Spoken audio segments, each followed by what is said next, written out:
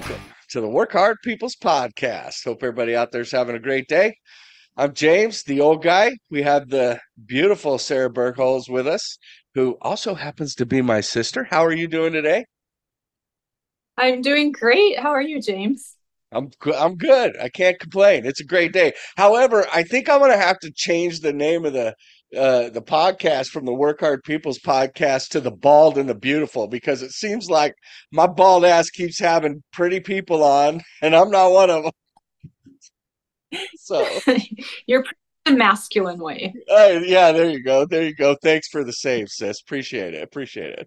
So today, we are going to talk a little bit about yoga. We're going to discuss basically how yoga benefits the body and the mind. And we've had a lot of conversations on this podcast about different areas of fitness, and I like them all. I think they all have a benefit. Different people can get things from different areas. And since I'm old, I got to put these reading glasses on because I want to read something here just to kind of kick it off. So, um, if you just look up yoga online, it says derived from the Sanskrit word yuji, meaning yoke or union. Yoga is an ancient practice that brings together mind and body. And when you read the benefits of it, I mean, the things that it does, and I've seen some of these things just even with my clients, just in regular stretching exercises, but like improves flexibility, builds strength, increases muscle tone, improves balance, supports joint health, prevents back pain, teaches better breathing, fosters mental calmness, reduces stress, and increases self-confidence. So, from any fitness standpoint, yoga can benefit you. And, I know a lot of actually, gym rats, bodybuilders that, and just different fitness junkies that do yoga for just that. And one of the great things we have with you, Sarah, is you're an instructor as well, or a yoga teacher. Explain a little bit about that. How did you first, let's dive back. What first drew you to yoga? So I think just the mental aspects and the philosophical aspects were what were most interesting to me at first.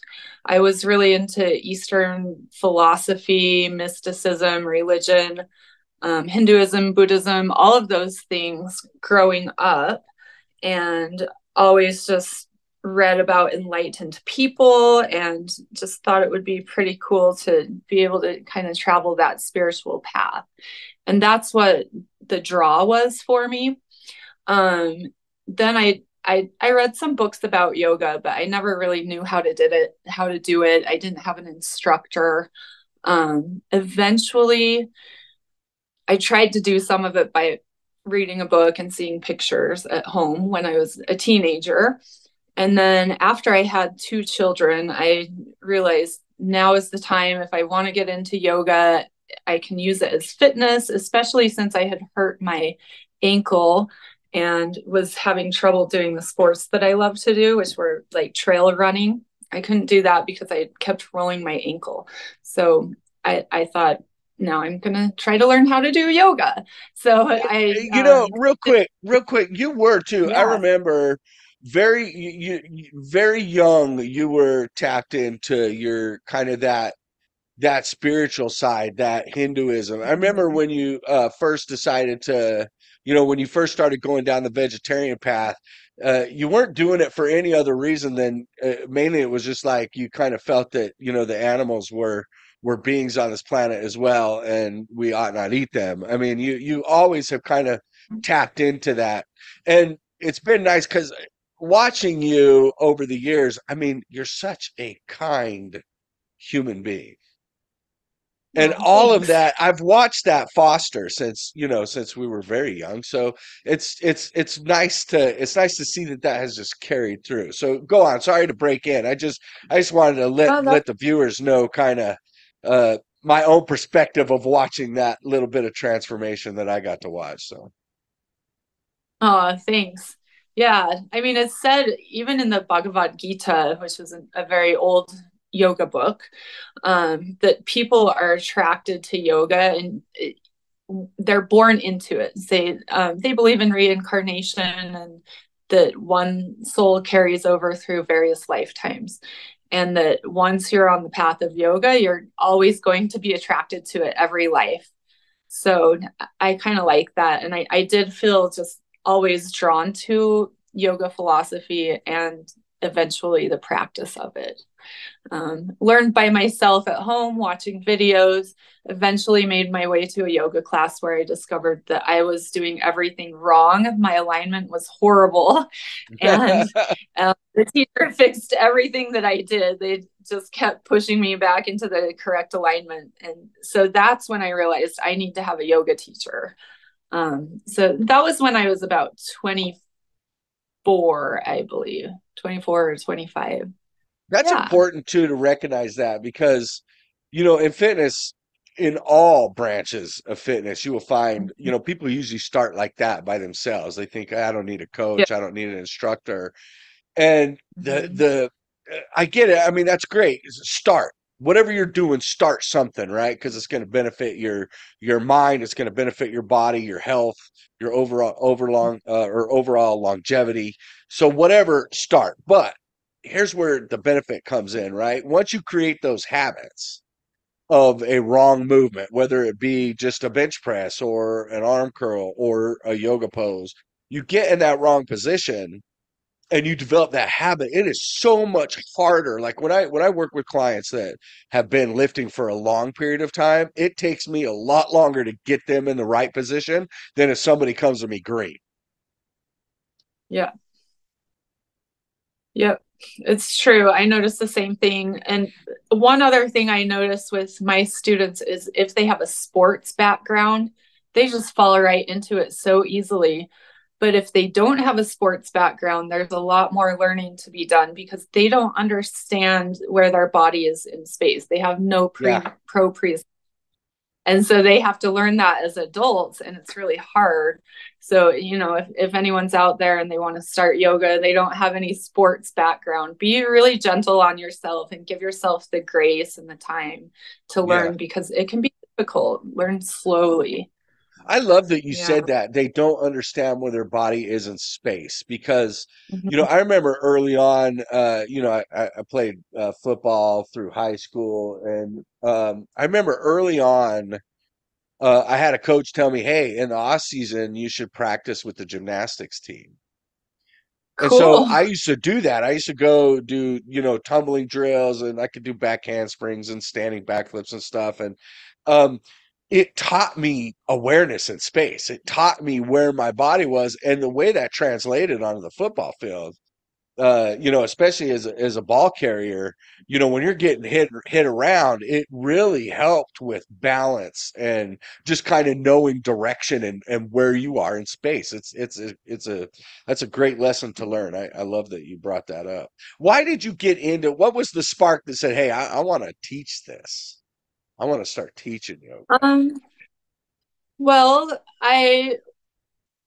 I discovered this certain style of practice called Mysore style, and we did not have that in Salt Lake City where I grew up. There was no Mysore class. So that was kind of the germination of it. I was just like, well, if I can't take the class, at least I can learn how to teach it and other people can take it. So What is that? My source? What is that?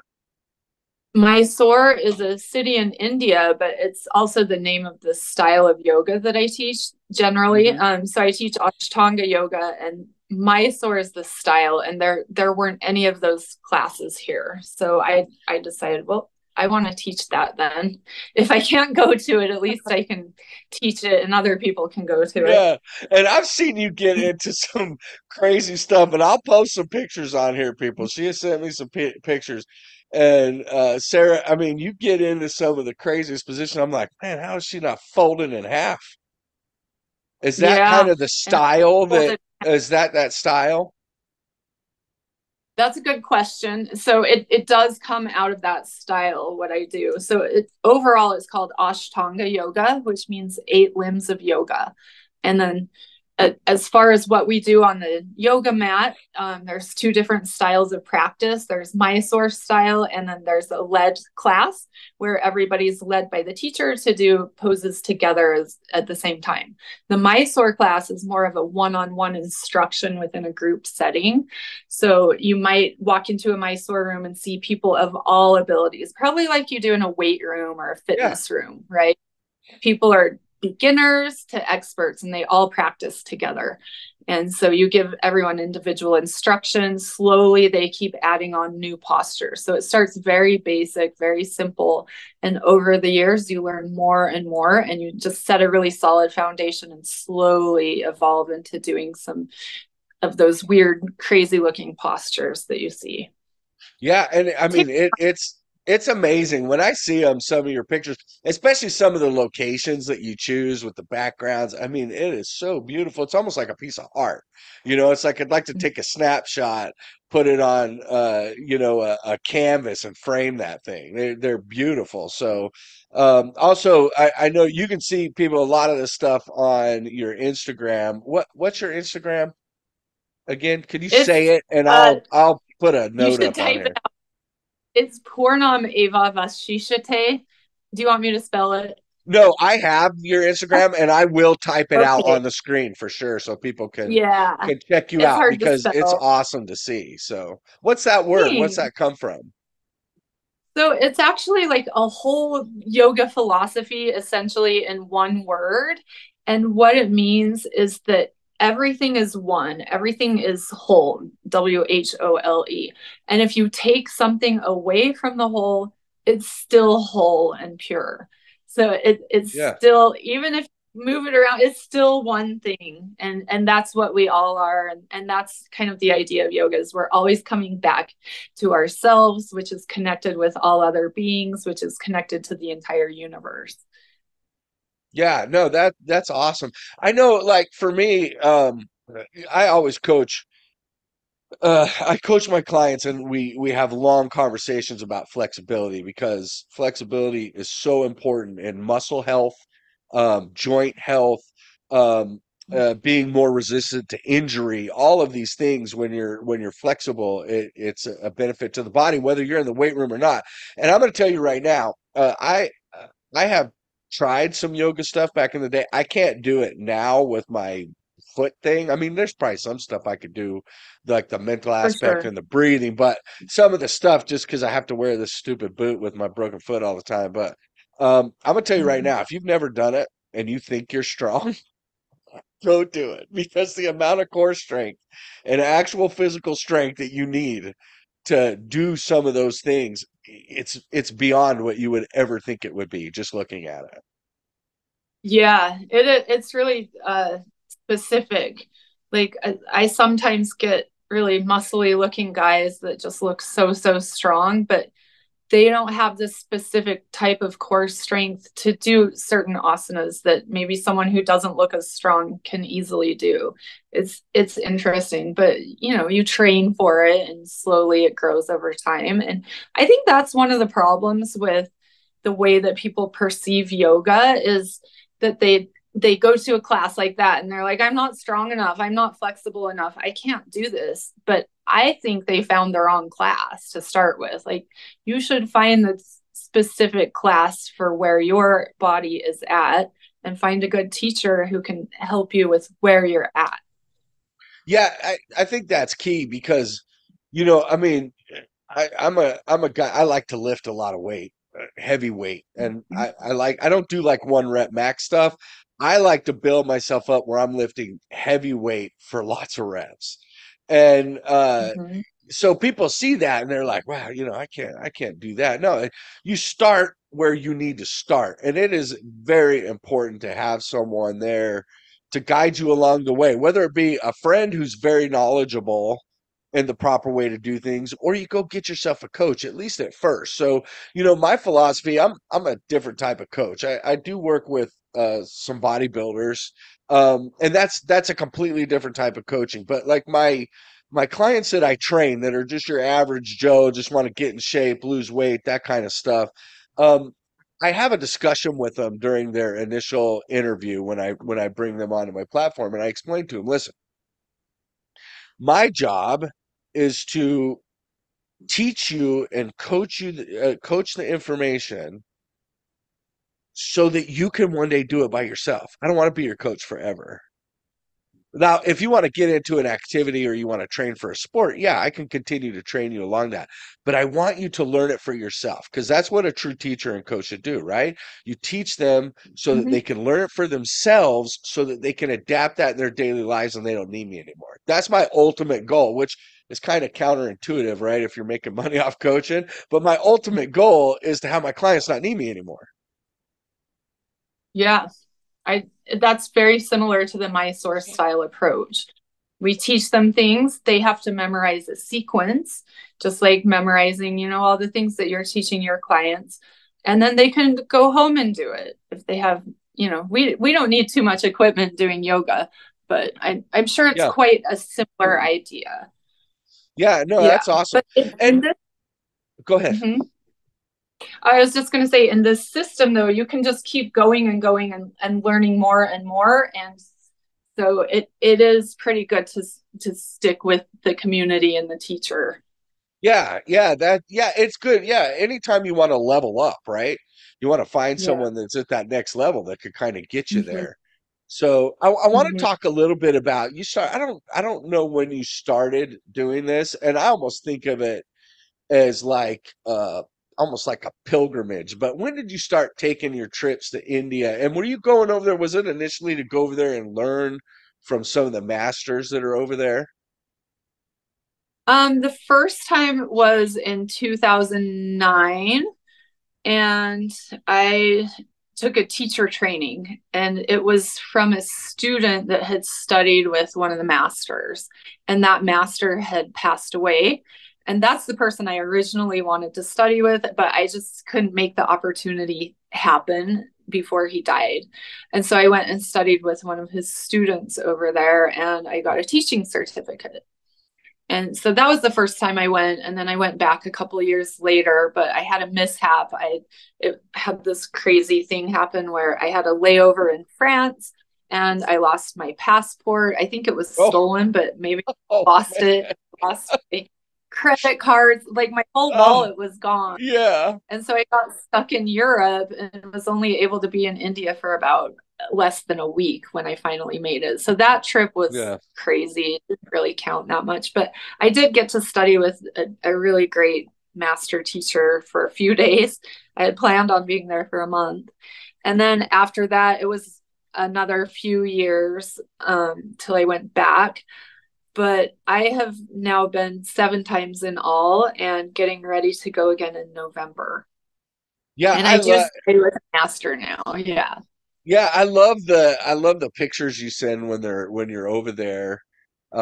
Just Yeah. all the different things that you're getting into and the you're the because you're really good about documenting what you're doing and putting it up on your Instagram. So it's nice to see. And then, when I call you randomly and it's like the middle of the night, I'm sorry. You're like, I don't know where you are. Maybe Yeah, you're in the US. yeah, maybe, who knows? That's funny. Yeah, the cultural aspect of it is really cool just to go to where yoga came from. And, the things are changing, of course, all over the world, but you're Yeah. still able to see some idea of the roots of yoga and just the culture that came out of it. And it's a really beautiful place and special Yeah, I for would I sure. would love to go to India, not for the yoga aspect, but I've had a lot of good interactions with many people from India over here. I had some really good coworkers that I were when I was with JP Morgan. Uh, I had some really good people, and that really introduced me to a lot of the culture and the food. And you know me, I'm a foodie, old fat dude over here, Oh, but the food no, is so but the good. food is delicious. And I've had, Good. I find it very fascinating. So I would love to go over there one day and see it, firsthand, just interact with the people because all of the people that I've met that come from there have been very genuine, very gracious, kind people.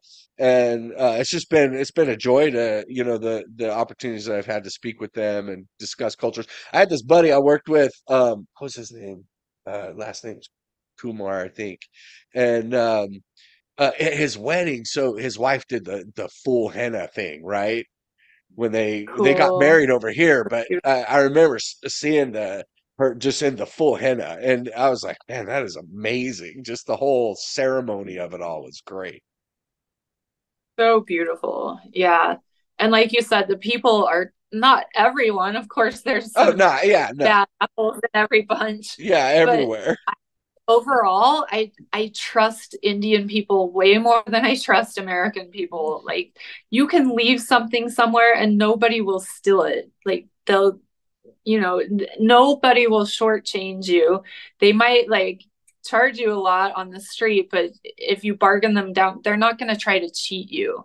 It's Yeah. amazing. They're just so kind. Yeah. No, that's Great the people. experience I've had with, like you say, there's bad apples in every bunch. It doesn't matter, Yeah. right? I mean, if you want to find a jerk, you can find them. So, Yeah. but yeah, that's awesome. So, what's this trip about? Are you going over to train again, or just to Mhm. visit, or what are you doing?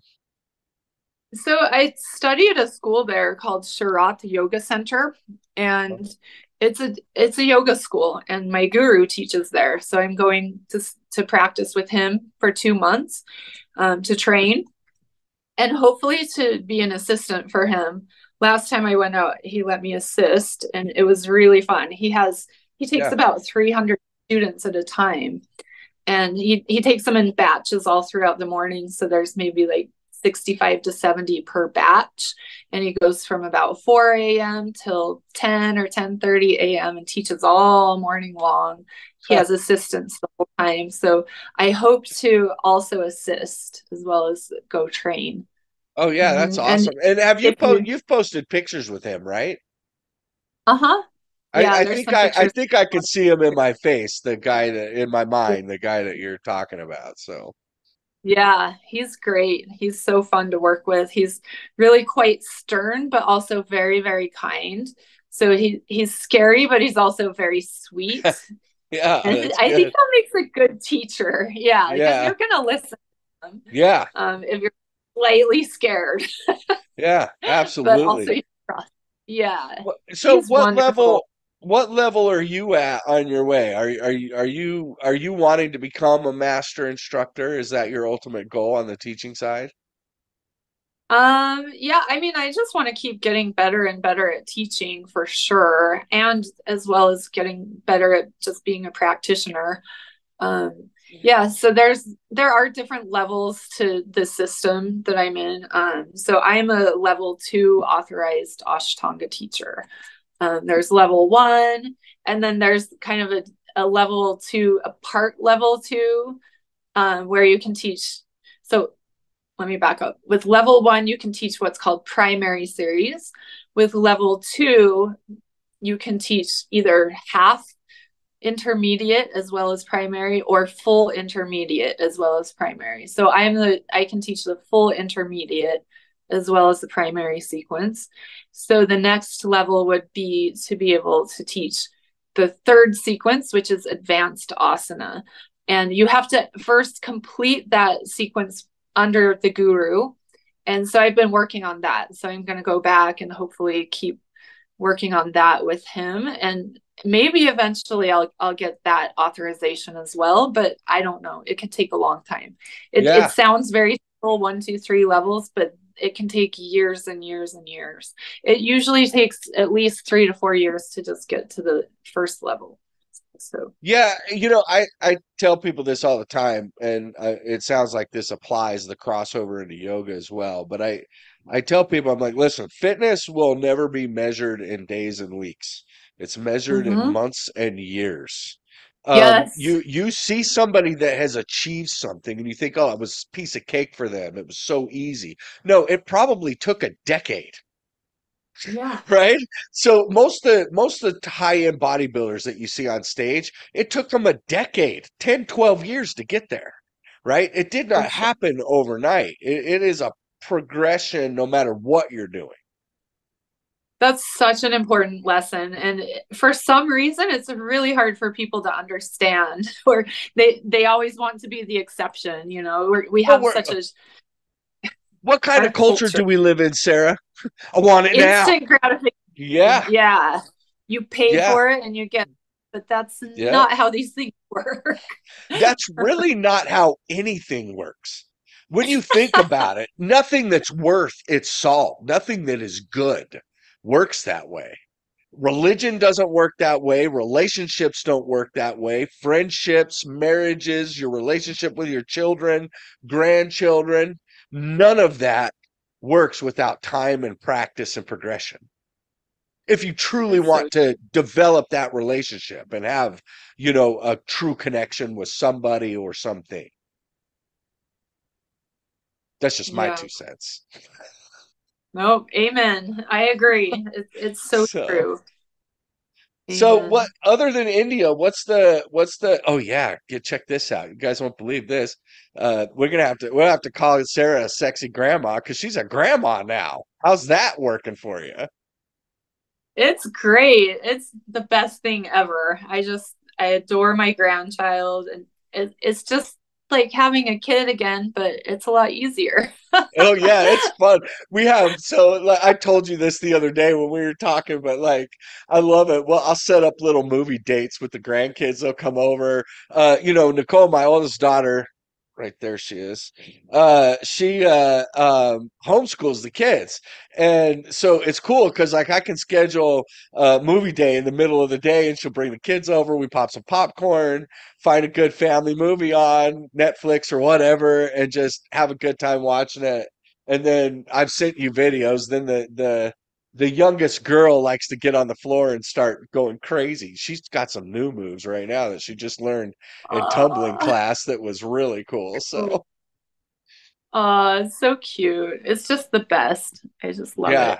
it is fun because you can wind them up and Mhm. send them home. That's the best part. Yeah, that's the thing. I don't, not to be disparaging to anyone that has children at an older age, but I don't know how they do it because Oh even yeah. just one, my grandson just leaves me with no energy, but just all Oh, the happiness in the world in my heart. But it's rough, man, man. It is. I exhausting. couldn't imagine being a parent right now. I couldn't imagine it. And all you grandparents out there that do it, that step in to help your grandkids and take on that role, I salute you because yeah, Seriously. that's next level. And then, when you got people like think of dad. I mean, what did dad do all the time, man? You get the kids around him. That's all he was doing was spoiling them rotten. Yeah. He loved the grandkids for sure. You love to spoil kids. He did. He did. It was awesome. So what's the future Uh, hold? Like where do you see yourself in the next couple of years? So I'm just going to keep doing what I'm doing. Right now, I work at a climbing gym and we're expanding. We have 3 locations. We're opening a couple more really soon. We're in Utah, but we're expanding into Arizona, and we're going to do one more in Utah. And it's a big, beautiful, state of the art climbing gym, like so beautiful. And we have yoga shalas. A shala is a yoga school in each Okay. location. And Nice. so I'm the yoga manager of all of the gyms. Mm, And I work with programming, hiring people, trainings. We do yoga trainings, we do workshops, we do a lot of education as well. It's just tons of daily classes, like almost all day long. It's full of yoga classes so that people can come in all the time. So if you're ever in Utah, come find us and take a yoga class. The first one's on us. So I just will probably keep doing that as well as teaching classes. Like teaching is my favorite part of my job, but yeah. the That's managerial part awesome. is there too. Yeah, Yeah. yeah. That's like me. My favorite part of my job is the working with clients, and I have Mhm. some clients that I'm able to get hands on. A lot of what I do is nationwide, so it's online coaching. I do online programming and nutrition and stuff. But when I can get hands on, like one of the cool things I get to do here is the my little local gym that I lift at, because we live in a small little town, but the little gym, a big chunk of the high school football team, they train in that gym. Oh, And so cool. I spend a lot of time working with them, just for free, just for fun, right? I love the teaching aspect of being a coach. I love it more than like you say, the business side. I still have to manage the business side of it, but Yeah, the that teaching part is the isn't quite best. fun, but it is fun to be able to, decide what kind of workshops and stuff that we're going to be doing, things Uh, like that. When we get done here, make sure you text me the name of the climbing gym that you work at, and I Okay. will put it in the description and stuff. And so if anybody wants to check it out when they're out there, they can absolutely do that. Let me ask you Yeah. this, Sarah. Um, what what do you think from like a beginner standpoint, like somebody who has never done yoga and they're thinking about it? What would you Mhm. tell them? About just the beginning process of it, and how do you think that will progress their mental and physical growth taking a yoga So class? I would say, first of all, look for a beginning yoga class. Don't just jump into any class that sounds interesting. Look for somebody that teaches beginners and go to that first. Just start at the bare with the bare bones. And as far as like technique, stay to the middle path. That's a tenet of Buddhism, and it's such a good one.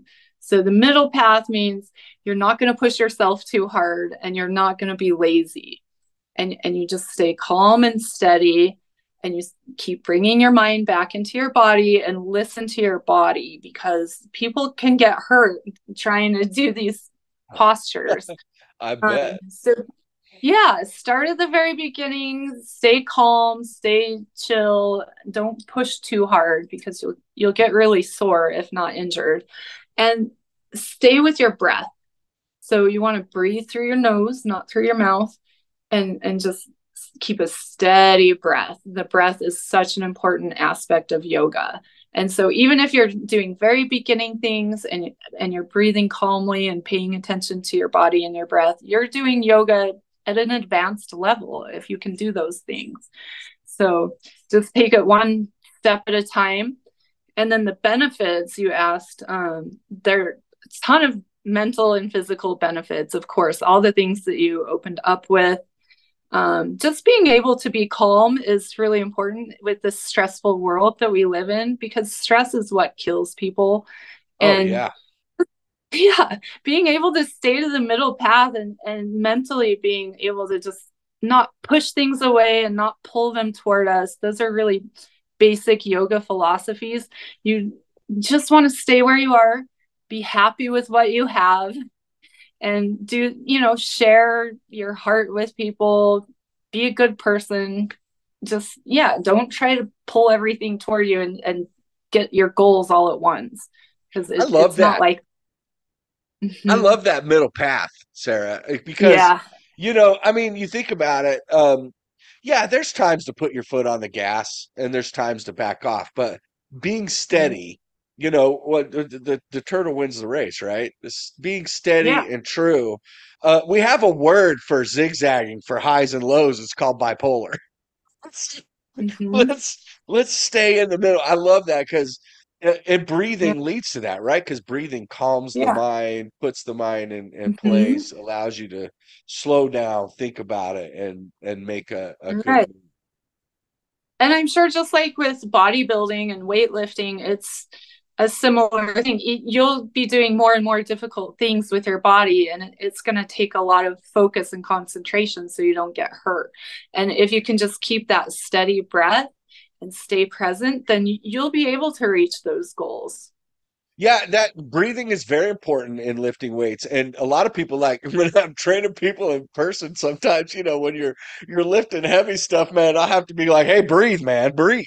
Come on, breathe. Yeah, Don't hold your breath for 2, 3 reps, you want to breathe. totally. And we do it a little bit different because of the Volsa, I always get that, can't say it right. It's the Volspa maneuver. It's bracing, right? Bracing with air, and it's Hmm. bracing the core because and so you don't necessarily, you'll hear a lot of people say, you on the eccentric movement you bring your breath in, and on the contraction you exhale, but Uh-huh. actually you should, on the eccentric movement, you bring your breath in, you complete the movement, and then exhale. You don't exhale Cool. as you're completing the movement, you do it at the end. And the reason for that is when you suck that breath in and you brace your core, it locks your spine down, it locks your abs down, it protects your internal organs by bracing like that. So it's very important. And that steady breathing, I mean, especially as you get later into a set, your body requires oxygen for energy. Right? If you're not breathing, you're going to gas out. Yeah. And if you're breathing really quickly or shallowly, yeah, it's there's such an art to breathing. And I really recommend this book called Breath by James Nestor. And he is just, oh, it's so fascinating. I listened to the audiobook and it's just like I didn't listen to anything else until I was done with it. I highly recommend it to everyone. And he just talks about the importance of breath and different breathing practices and historically, what people have used it for and how beneficial it is to breathe correctly. That's So awesome. that's neat that you guys use that as well. Oh yeah, It's breathing a is really key, important. man. It's The the body best. the body needs oxygen for everything it does, Yeah. right? For brain health, heart health, blood pressure, energy. It's a huge component in, the ATP process, in the whole energy cycle of the body. So very important. Mhm. So we're getting a little bit later here. Let me ask you one last question before we get out of here. If you could tell anybody anything, what would it be about anything?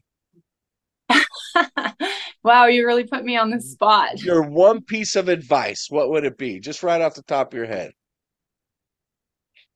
Just care for your health, care for yourself, care for your body. Start here and then you can help other people. It's just like being in an airplane, right? You want to take care of 100%. yourself first and then you can take care of other people. I love it. No, I love that. You don't know how many times I've used that line. Because think about it, right? If you're dead, you can't take Yeah, care of anybody. Right? That's why exactly. they tell you that. If in case or you put the oxygen on yourself and then you help your child.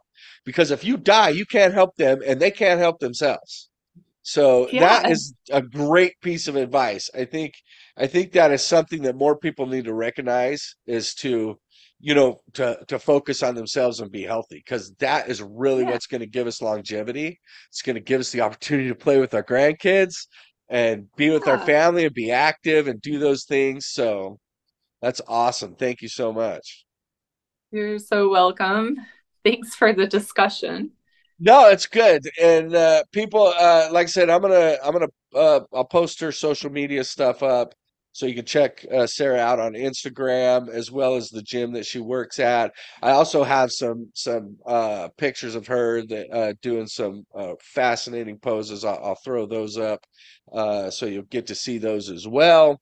And everybody, you know how we like to end the show out here. So everybody, you get out there and you work hard, peoples, and remember, don't forget to smile. Thanks so much for watching or listening. Remember, don't forget to like and subscribe.